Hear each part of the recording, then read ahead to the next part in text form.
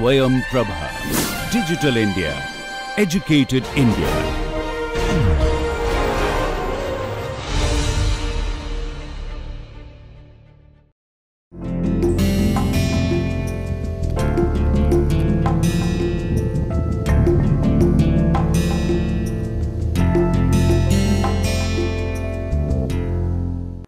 So, today let us go over a couple of problems. The first problem deals with evaluation of Gibbs free energy, enthalpies and entropies of a substance based upon the knowledge of heat capacities at constant pressure, and the second problem deals with calculation of entropy changes associated with the irreversible process of heat transfer.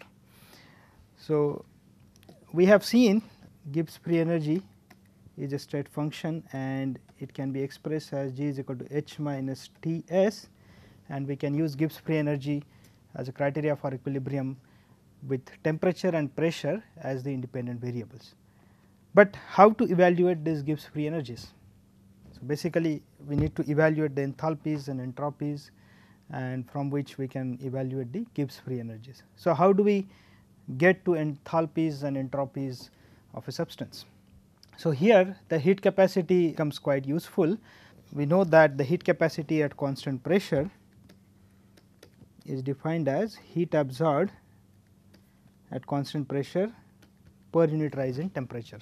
So, Cp is equal to delta Qp by dt. So, note small heat effects by delta, because heat is a path function, and we are denoting small differences in temperature by dt because T is a state function and we can define the exact differential. Now, we know heat absorbed at constant pressure is basically the change in enthalpy. So, we can write this as delta Qp is equal to dH. So, Cp is equal to dH by dt. So, basically dH is equal to Cp dt.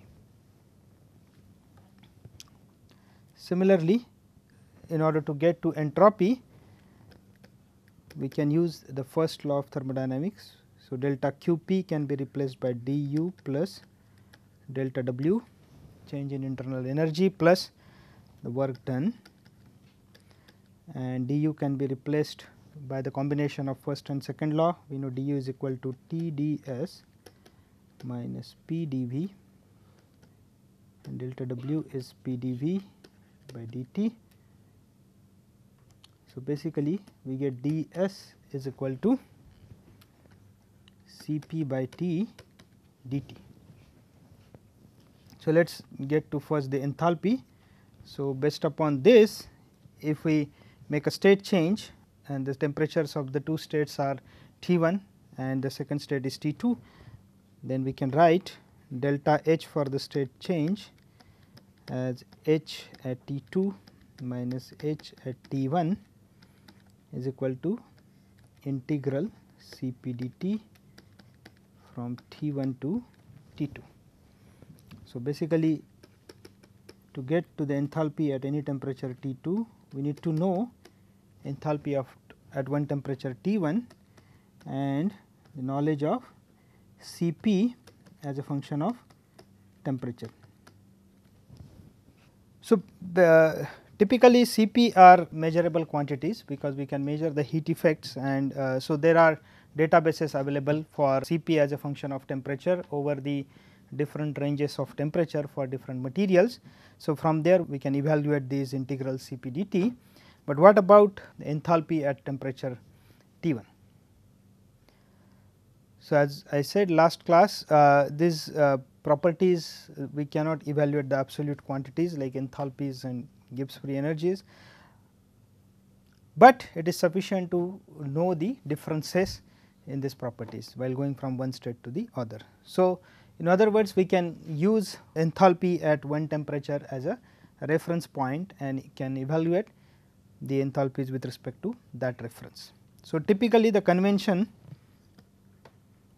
for enthalpy is the enthalpy of a pure element in its stable state at 298 Kelvin is taken as 0, right. So, enthalpy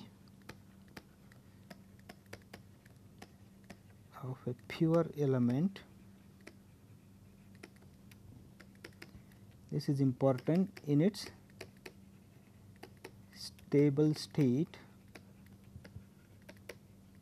at 298 Kelvin is taken as 0.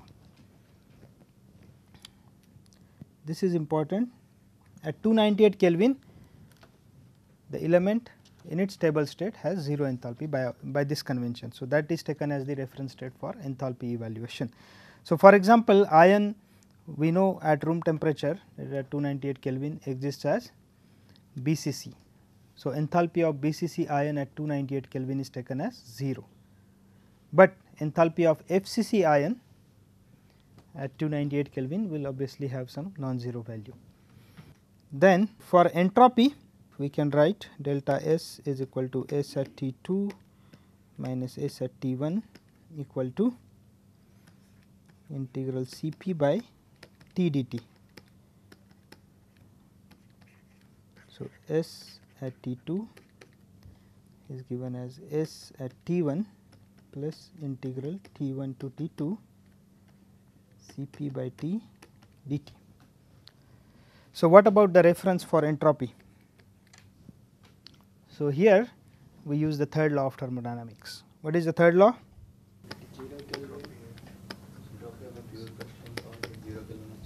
So, the entropy of a homogeneous substance in complete internal equilibrium is 0 at 0 Kelvin. Okay. So, that is the third law of thermodynamics.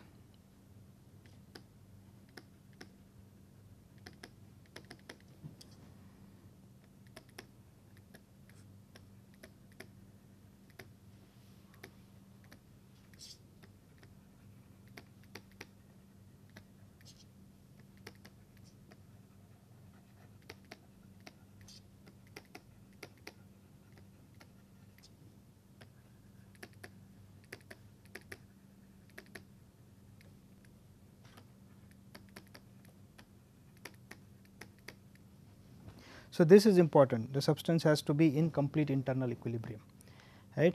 For example, as any crystalline solid for example, has some equilibrium vacancy concentration at any temperature above 0 Kelvin, right, and it is a function of temperature. So, vacancy concentration increases as the temperature increases. So, as you decrease the temperature, vacancy concentration should decrease with the temperature, and so at 0 Kelvin the vacancy concentration should reach 0, but this does not usually happen. The excess vacancies have to be annihilated at the sinks, and so as you cool down the kinetics becomes very slow, and so the vacancy concentration cannot approach equilibrium vacancy concentration at lower temperature. So, at 0 Kelvin, if you could reach 0 Kelvin, we would still have some vacancy excess left over, and so for that solid then the entropy at 0 Kelvin will not be 0. Okay. So, we assume basically that at 0 Kelvin there will be a pure crystalline solid without any defects. So, entropy can have absolute values evaluated based upon the third law of thermodynamics. So, there are data tabulated for standard entropies at 298 Kelvin. Okay. So, in the tabulated data you will find those. So, based upon knowledge of Cp versus temperature, we can get to the enthalpies and entropy, and then from it we can evaluate the Gibbs free energies. So, the Cp is typically expressed as a function of temperature. The empirical formula in the tabulated data usually is A plus Bt plus C by T square. So, for example, I have listed Cp's for some of the materials. So, you can see for aluminum solid the heat capacity is 20.67 plus 12.38 times 10 to the power minus 3 T. So, the value of A here is 20.67 and B is 12.38. If you look at oxygen gas, the value of A is 29.96, B is 4.18 times 10 to the power minus 3, and C is minus 1.67 times 10 to the power 5.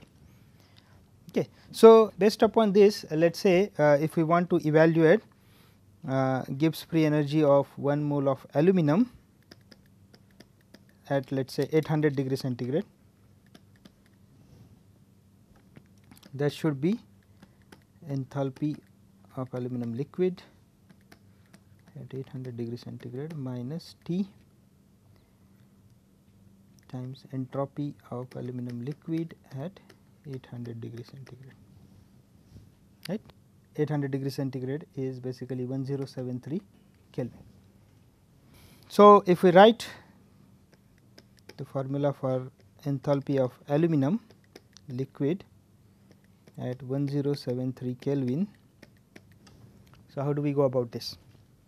We know the enthalpy of aluminum solid at 298 Kelvin, right, which is by convention 0, right. So, we know that H of aluminum solid at 298 Kelvin plus we know how the Cp of aluminum varies with temperature. So, we know integral Cp dt from 298 to the aluminum will melt in between, right, before we reach 1073 Kelvin. So, it melts at 934 Kelvin. So, we can use Cp solid only up to 934 Kelvin. Then when aluminum melts, it will absorb heat, right. So, we need to consider that latent heat of melting. So, delta H melting of aluminum at 934 Kelvin, and then aluminum becomes liquid. So, we have to heat a liquid aluminum from 934 to the temperature desired, that is 1073 Kelvin. So, Cp dt, this is Cp of aluminum liquid. The first integral Cp is for aluminum solid. Yeah. Delta H melting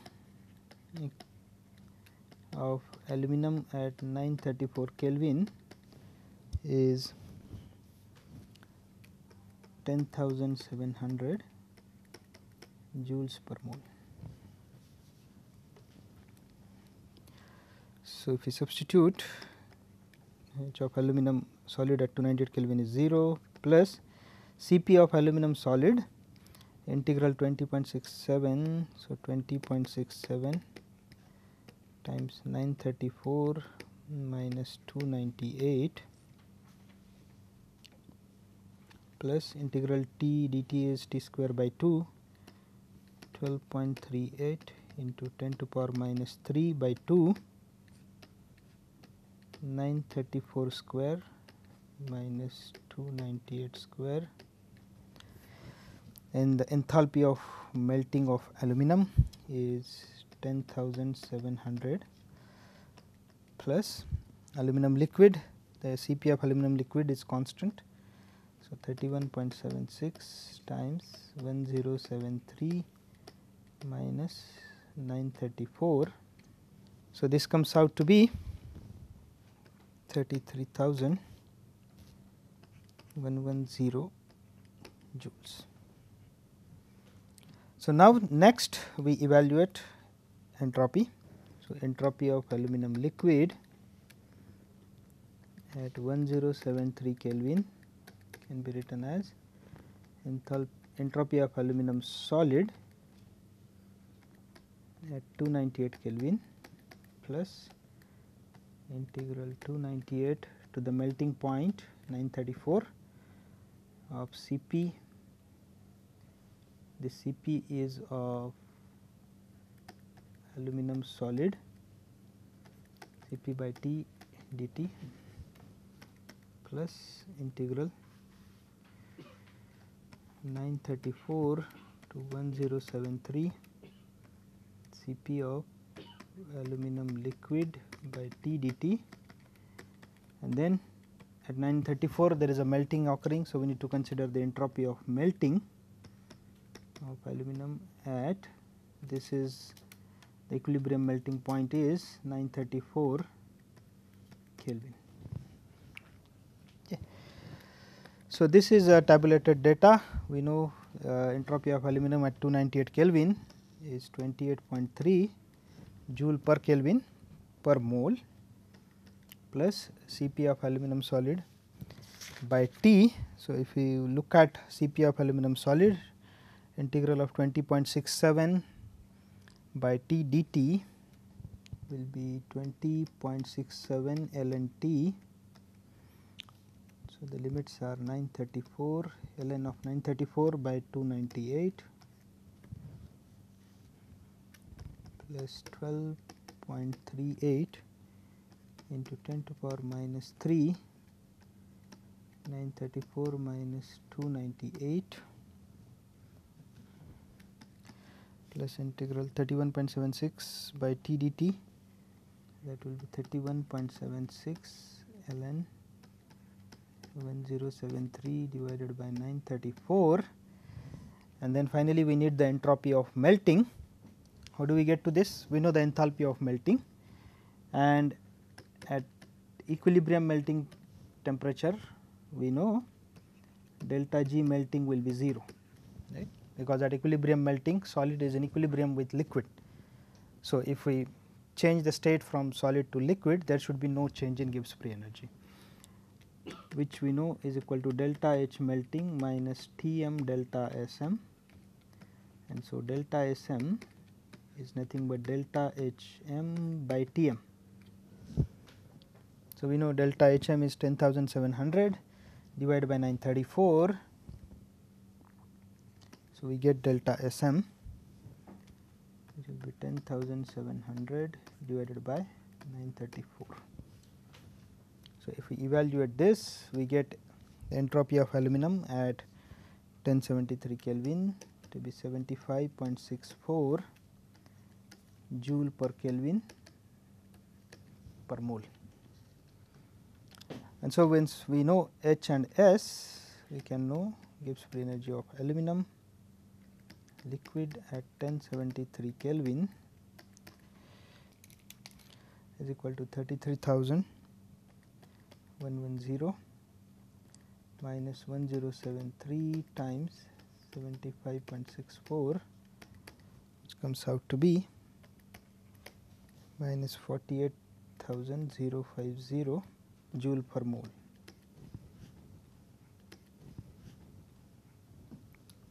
Okay.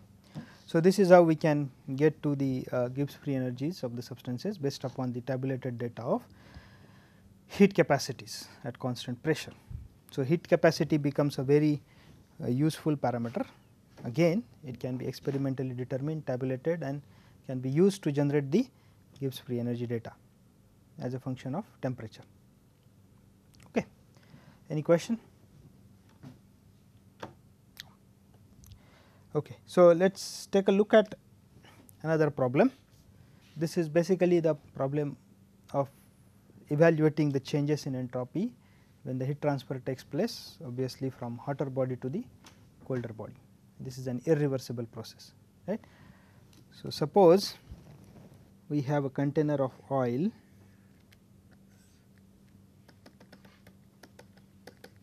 which is at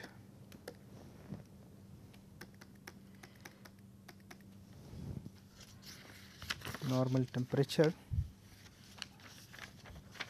the room temperature, that is 27 degree centigrade, basically 300 Kelvin, and we drop a piece of steel,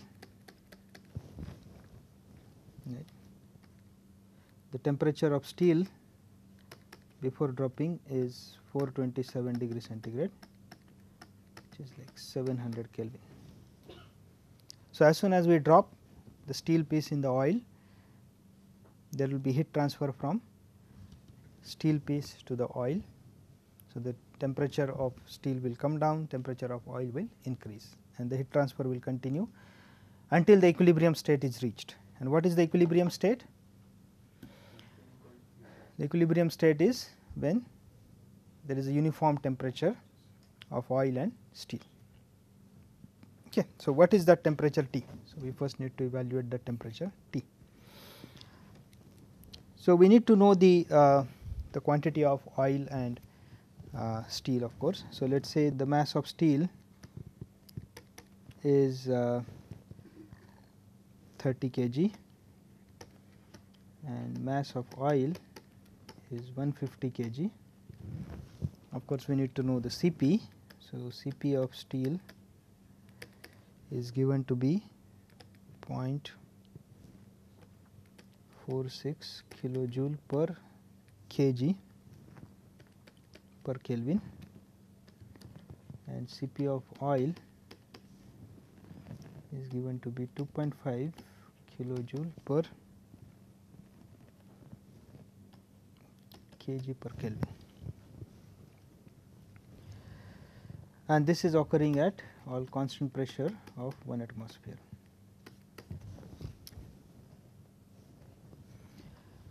So, what is the change in entropy is what we need to calculate. So, first we need to get at the final temperature of the system of oil plus steel, right. So, this container is given to be an perfectly insulated container, which means there is no external heat effect. The heat is transferred between steel and oil, but there is no external heat effect. So, this we can know based upon the Cp data, we know how much heat transfer is occurring. So, whatever heat lost by steel should be equal to the heat gained by the oil, right. So, we can write mCp. So, this is for steel, delta T is equal to mCp delta T for oil, right. This is for steel, and this we have to consider the magnitudes, right. So, we can write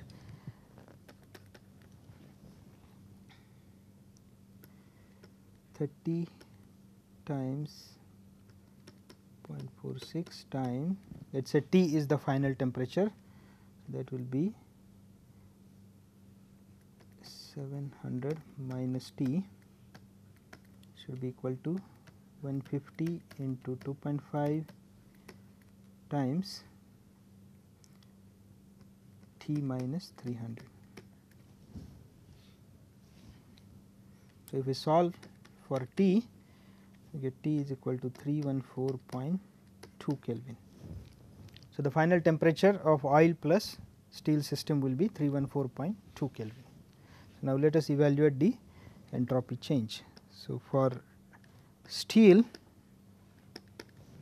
you can write delta S steel is equal to delta Q integral delta Q by T, and we know pressure is constant, and so delta Q delta Qp heat absorbed at constant pressure. So, that should be equal to integral dH by T or integral Cp dt by T, and we know the integral is from the initial temperature of steel was 700 and the final temperature is 314.2.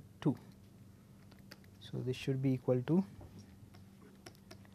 0.46 ln 314.2 divided by 700, and this has to be multiplied by mass because Cp is given in terms of per kg.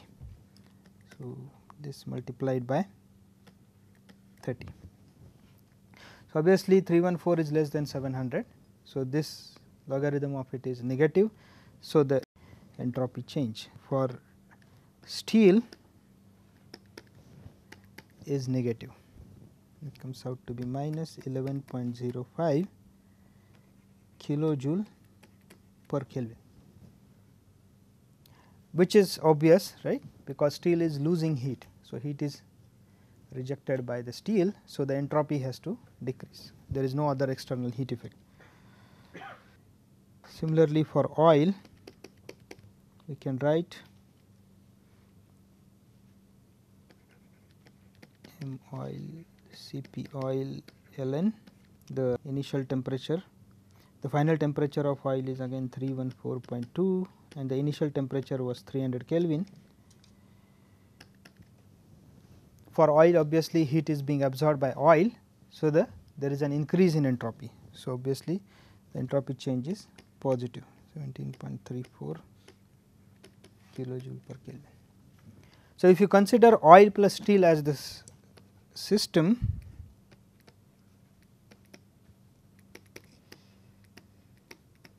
then we have delta S steel plus delta S oil and which should be positive, right, minus 11.05 plus 17.34. So, the net entropy change for the system is positive because it is adiabatic, right. The walls are given to be insulated, perfectly insulated, constant temperatures at constant pressure. Extensive property, but when Temperature is an intensive property. Okay. So, any question so far? All right. So, we will stop here.